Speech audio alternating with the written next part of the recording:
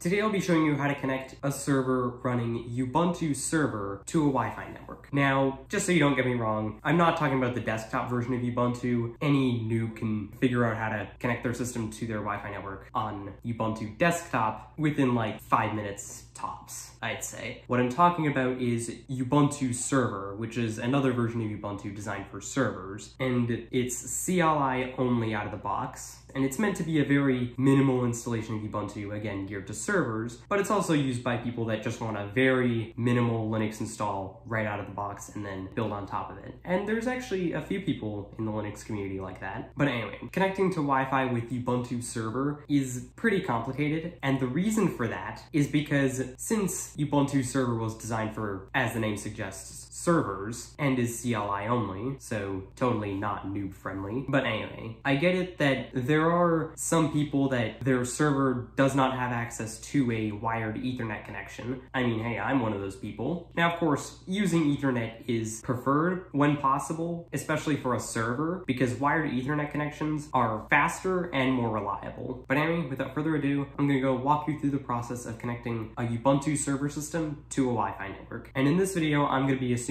the worst case scenario, which is that your server does not have access to a wired Ethernet connection. But anyways, let's get right into it. Alright, so now first you're going to head over to packages.ubuntu.com, and I'll have this linked in the description. Once you're on this website, you're going to scroll down to the search feature. Now the package we're looking for is WPA Supplicant, it's already right here. And then under distribution, you want to select the code name of the Ubuntu release that you're on. Now, I'm assuming that most of you are going to be using 20.04 LTS at this point, so in that case, it's going to be Focal. And if you're not sure, you can always just on your Ubuntu server terminal, you can just type lsb_release-c, and then it'll give you the release code name. So in our case, it's Focal since I'm on Ubuntu 20.04 LTS. So we're gonna select that, then click search. And then the package we want is right here, so we're gonna click on that. So now what we wanna do is download a WPA supplicant for the appropriate architecture. For most of you, this is gonna be AMD 64, so let's click on that. And then you select the mirror right here, click on that, then click save file. Now I've already got the files that we need saved on my desktop. So now you can't just download that one package and call it a day. We actually need to get its dependencies first. So now you're not gonna need to download all of these, because some of these are actually pre-installed on Ubuntu Server by default. I'll show you the ones that we will need though. So you're going to need libnl3200, libnl-genl 3200, libnl-route 3200, and libpc-slite1. Once you've downloaded these packages, you're going to want to create a folder for all these, and then just put them all in there. Now once you're done, you should end up with 5 files, 4 dependencies plus the WPA supplicant package. So now you're gonna wanna put this on a flash drive. Now you can of course do this on a dedicated flash drive, but if you wanna put it on the Ubuntu server installation media, what you're gonna do is go to your file system root, then go to the media folder, then your username, and then you're gonna wanna make sure that there's a directory called writable in here. That's like meant to be the writable directory for Ubuntu server. Now we can't write to this just yet. What we need to do is pop into a terminal and do sudo chmod 777-R/media/your username/writable, and then hit enter, punch in your password. So now the reason why we need to do this is to change the permissions of your Ubuntu installation media's writable partition so that we can put files on it ourselves. So what you're going to do is you're going to take that folder with your packages and then just copy it to your Ubuntu server installation media's writable partition. You can just drag it and drop it there. And now you should end up with a WPA supplicant folder with your packages. Now you may notice a bunch of other files here. Don't worry about those. We only need to worry about the WPA supplicant folder, or whatever you called the folder for your packages. But anyway, once you're done that, you're gonna eject your Ubuntu server installation media, and then once it says that the device can be safely unplugged and the 2 partitions of your Ubuntu installation media are gone from the left-hand side, you're good to switch over to your Ubuntu server system. So now, if you haven't installed Ubuntu server yet, and you wanna do this from the installer, you just select your language, keyboard layout. And with this Ubuntu Server VM, I've disconnected from the internet on purpose, just to show you that this does work. But anyway, you're gonna go to Help, enter shell. And by the way, if you already had Ubuntu Server installed, you just log into your server as normal. And then you're gonna type lsblk, and then find your writable partition. So now it'll depend on the size of your flash drive. So now what you're gonna do is you're gonna wanna take note of the size of whatever partition you put your packages on. In my case, it's SDA3. So I'm gonna type mount/dev/the device. In my case, it's SDA3. Now yours will probably be something like SDB3 or SDC3. Then after that, you're gonna type /mnt. So now if we cd into /mnt, then do an ls, now you should see the partition that we just mounted. And now we wanna cd into the folder with our packages, in this case, WPA supplicant. Then we can ls and see all our packages. Now, by the way, I just wanna say that if you get a permission denied error running the mount command, just to do sudo mount, whatever. So now what you're gonna do is run dpkg-i, and now we could type in all these packages manually, but here's a shortcut. Since we're in the directory with all our packages, we can just use the asterisk character to tell to install all the packages in this directory, then hit enter. Now again, same principle, if you get a permission denied error, do sudo dpkg-i asterisk. Okay, so now what we're gonna do is do cd/etc/netplan, then we're gonna ls. So as you can see, we have two files. You should only ever have one file in here. So we're gonna do rm50-cloud-init.yaml.dist-subiquity.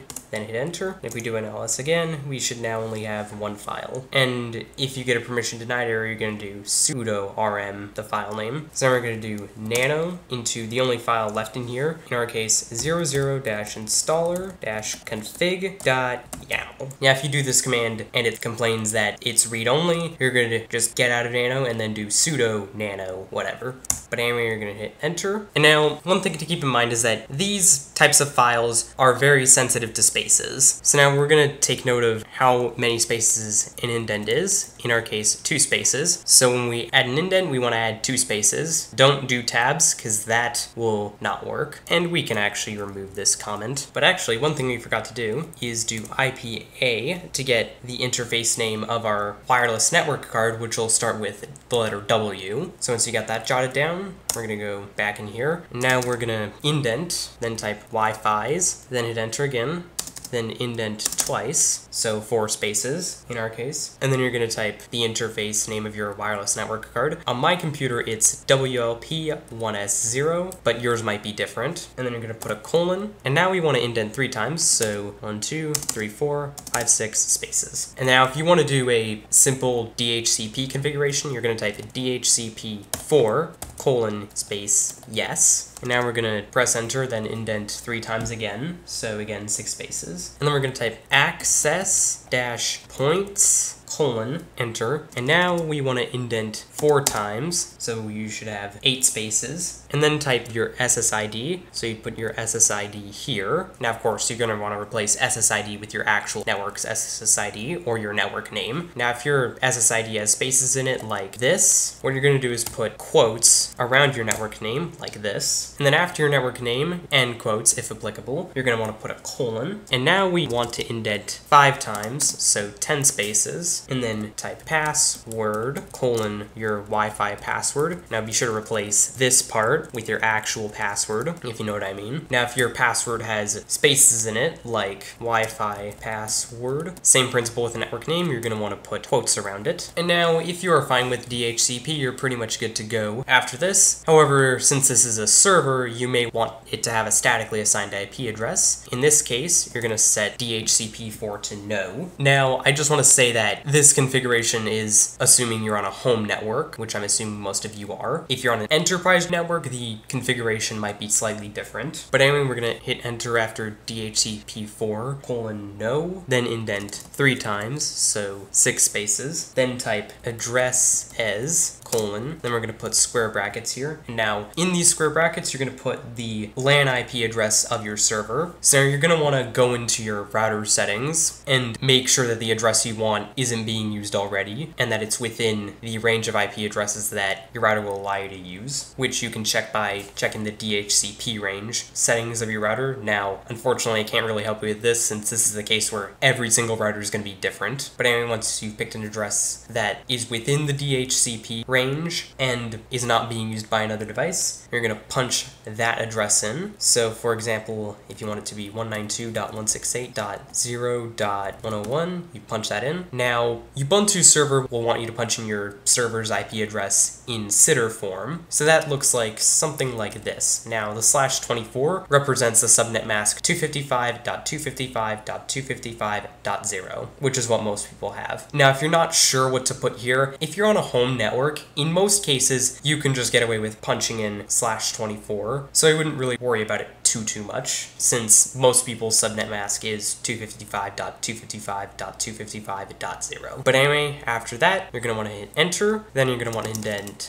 3 times, so 6 spaces, then type gateway 4 : space, and then we don't need square brackets here. This is the gateway address of our router. So now, if you don't know what this is, on a home network anyway, this will be the IP address that you would go to change your router settings. Now, if you're not sure what that is, go to a device connected to your Wi-Fi network and look at the gateway address on that device. But anyway, once you've found it, you're going to want to punch in your gateway address here. An example would be 192.168.0.1. It's basically the LAN IP address of your router. And then once we've done that, we're going to want to indent 3 times again, so 6 spaces again. Then type name servers : then enter. Now indent 4 times, so 8 spaces. Then you're going to type addresses : square brackets. And now this is going to be where you'd punch in your DNS server addresses. So now I'd actually suggest putting 2 DNS server addresses. Now you'd want to separate these DNS server addresses by commas. I'd actually recommend you use Cloudflare's DNS servers. They are 1.1.1.1 and 1.0.0.1. Alright, now once you're done, your Netplan configuration file should look something like this. If it does, we can hit Ctrl+X, then hit Y,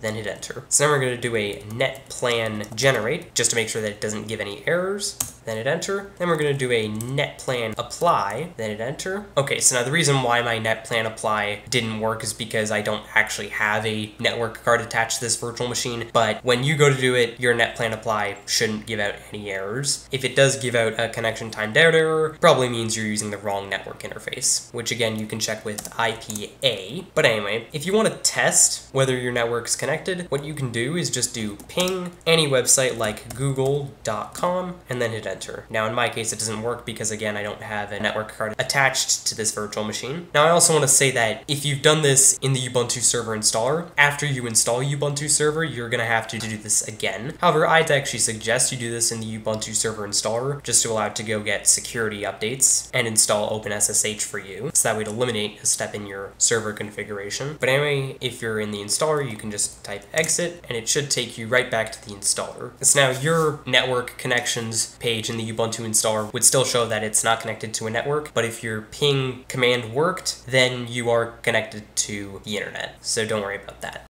Congratulations, your Ubuntu server system should now be connected to your Wi-Fi network. If you've made it to the end of this video and you're still having trouble, don't hesitate to look for help online, or even just drop a comment in the comment section. But anyways, thanks for watching. If you liked this video, found it was helpful, hit the like button, share this video with your friends, subscribe to the channel, and leave a comment.